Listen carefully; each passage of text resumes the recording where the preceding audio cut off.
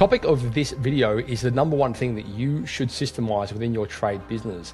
And it's being fueled by a conversation that started from a comment in our Facebook community. This comment right here from Mr. Al Levy, who, for those of you who may or may not know, is pretty much the guy who wrote the book on systems for trade businesses. He's an absolute legend. So it's kind of a loaded question, fueling what he knows very well is to be true. However, the question was, before we jump in, guys, please give this channel a subscribe and like this post as you see it. Subscribing will make sure that you get notified when we release more of these, which we're going to be doing a lot of, and they're all going to be valuable, so you may as well do it. Now let's jump right in. Having documented systems and non-stop training in your business important. Now, I've decided to dive and break this down into this specific topic of what is the number one thing that you should systemize in your business based on a couple of books that I have read in the past.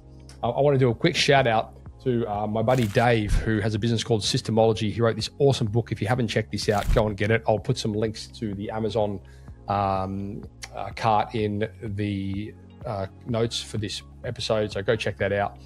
And I'm also want to make a shout out as well. This has been kind of rehashed recently by a guy called Ryan Dice in a book called Get Scalable. It's a very similar framework. And essentially, I'm going to run you through exactly what this looks like from the perspective of what you should be systemizing as a mission critical thing within your business. Now, the place to start is normally, what is the number one thing that we deliver as our primary service? So if that is for you, and I've got an example right here, and we're going to go through this example. Again, shout out to the Systemology guys. This framework was developed off them years and years ago. I put this together off an event I went to for them.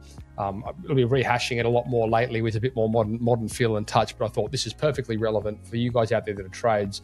What I've done here is I've mapped out, as Dave calls it, the critical client flow for a hot water heater installation company.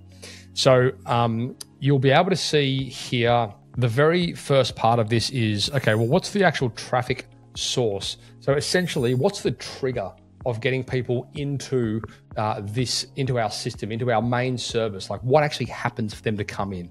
So that could be a number of things. It could be referrals, it could be BNI events, it could be an introduction, it could be some form of online marketing, whatever it might be. Then beyond that, we have, okay, well, what's the engagement or the content of the offer? Like, what actually happens then once like the next step from them seeing an ad or them making that initial contact? So that might be they get sent to a web page. Perhaps they get sent to some form of content. It could be a blog or a podcast, or it could be a YouTube video, or it could be something like that. Perhaps it's an offer or a discount or a voucher or something along those lines. Then once they've been sent to that page, the options then for them normally would be, okay, well, how do we make contact? How do we actually go from being a cold lead to a marketing qualified lead?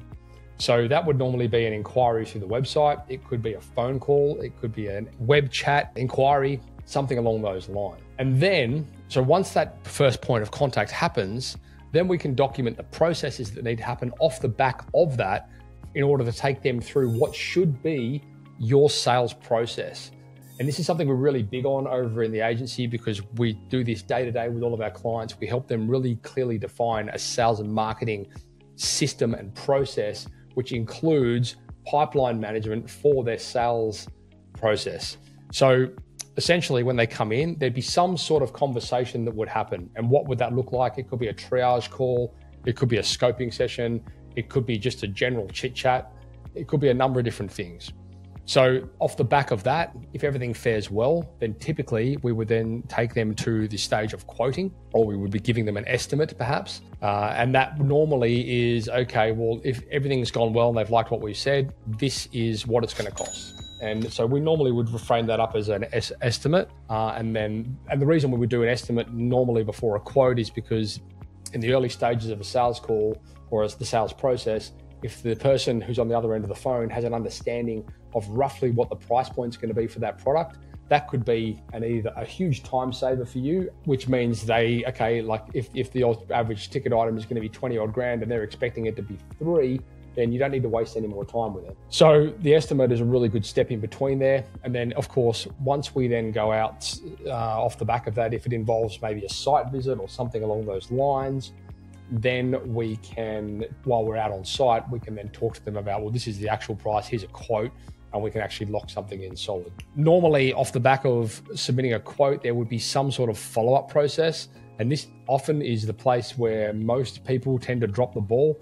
It's actually in the follow-up. So I would encourage you guys, if you don't have a solid process around follow-up, make sure that you do go and get one. Then we would have some sort of fee paid. So off the back of there being a follow-up, if they decide to go ahead, is there a deposit?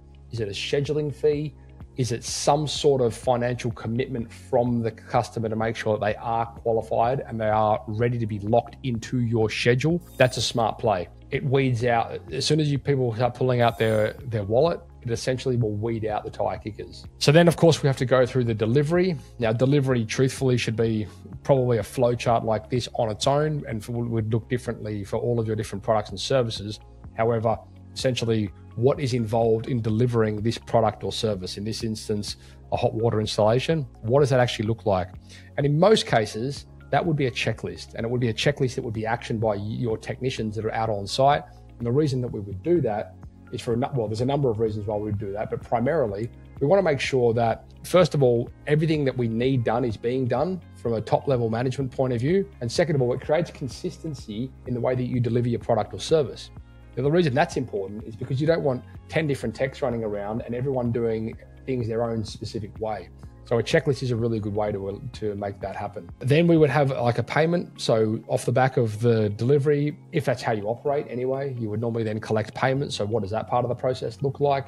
You need to document that. And I would say as well, in the early stage, before we start doing any work, you would want to have clear terms and conditions about how the payment process actually works to ensure that you do get paid. And then we would have handover, and handover would normally involve, okay, this is how you use your thing. So if there's training, if there's manuals, if there's instructions, if there's tutorials, if you've got an online platform or something that people can tune into to get that information, fantastic. Whatever it looks like, what does handover actually look like in the interest of helping them make sure that they're getting the best value out of that product or service?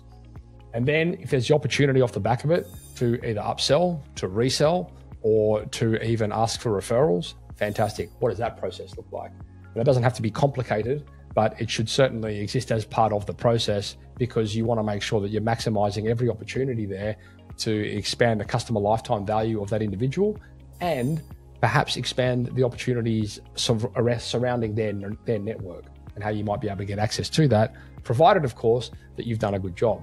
So anyway, again, I'm going to put links to these books down below. I encourage you to go check them out. They're both very good.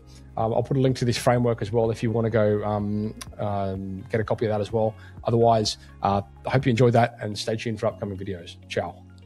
Thanks for watching, guys. I hope you enjoyed that episode. Please, while you're here, subscribe to the channel and give this video a like. Now listen, if you are a trade-based business and you work in projects, roofing, bathrooms, kitchen renovations, home renovations, solar installations, that kind of thing, we would love to be able to showcase you as our next success case. Insane return on ad spend over here. We're talking 2,000, 3,000, 5,000, 13,000% return on ad spend week in, week out with some of our clients. And we would love to put you in that picture. So please head across to tradie.wiki/YT for YouTube. Tradie.wiki/YT for YouTube.